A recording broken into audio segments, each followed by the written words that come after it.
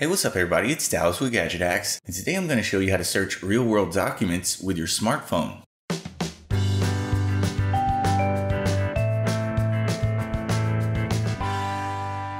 Now when you're looking at a website and you're trying to find a keyword, you hit CTRL-F to search the page. Well, wouldn't it be nice if you could do that with signs and documents in the real world? That's what the development team at CTRLF.io was thinking when they created their latest Android app, which is called CTRL-F. It lets you take a picture of any printed text, then quickly converts that image into a searchable PDF so that you can find keywords in an instant. You can download the app for free on the Google Play Store, so search it by name to get it installed, or use the link in step 1 in my full tutorial.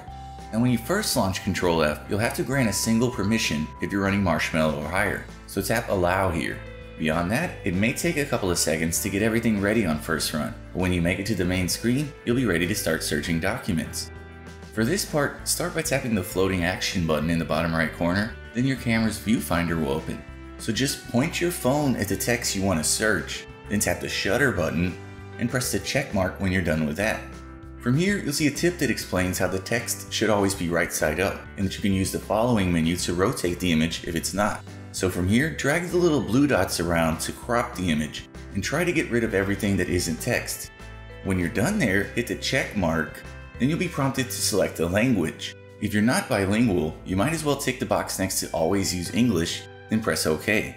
From here, the app will straighten your image and tune it a bit to make the text more legible. And when it's done there, it'll scan the document to basically read every printed word. Once that's done, you'll be ready to search the document. So tap the floating action button again, then just type in your query.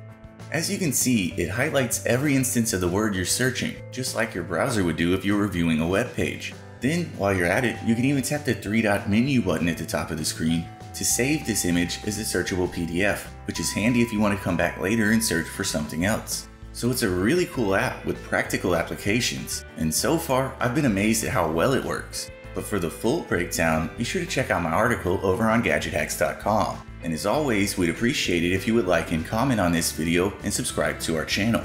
So we'll see you again next time, folks, but until then, happy gadget hacking.